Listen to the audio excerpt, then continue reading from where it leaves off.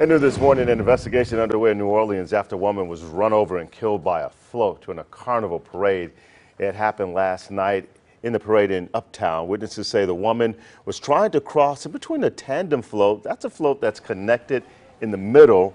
The woman apparently tripped over the connection area, fell to the ground before being caught under the back half of the float.